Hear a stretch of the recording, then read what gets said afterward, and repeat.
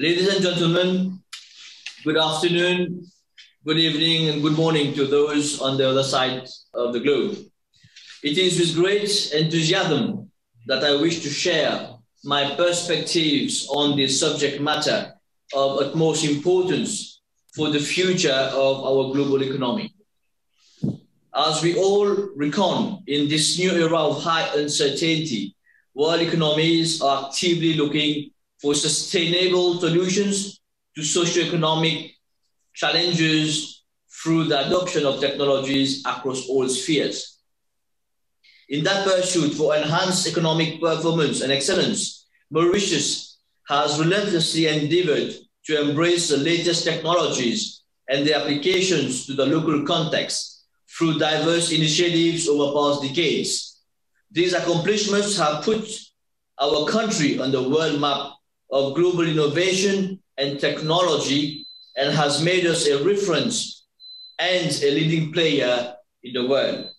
With this in mind, we are constantly investing in new strategies to take the ICT sector to new heights.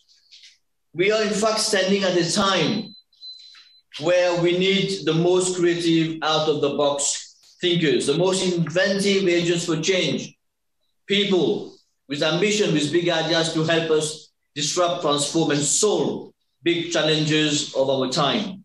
At the base of a solid digital ecosystem, a good connectivity, both local and international level, operation of submarine cables, local fiber and wireless networks, together with policymakers, hold the potential to collaborate, to bring in affordable services and leave no region unserved.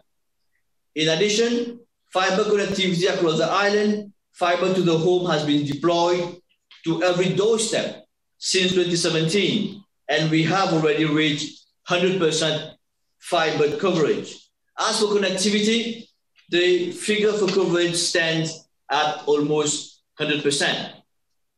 Ladies and gentlemen, in this connection, the Mauritius Emerging Technologies Council has been passed as a law in Mauritius in June.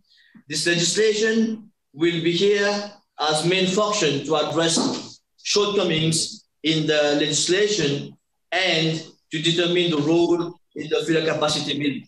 Exactly. Ladies and gentlemen, today's forum organized by ITU, the right platform, where we can join forces to address issues that come across our way in adoption of new and emerging technologies. Mauritius is fully committed to the activities of ITU, aiming for the betterment of living conditions through far-sighted and coordinated initiatives.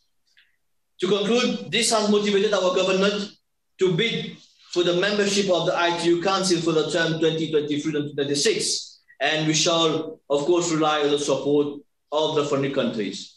I would like to thank the organizers for giving us this opportunity to bring our ideas together and make most of it. Thank you very much.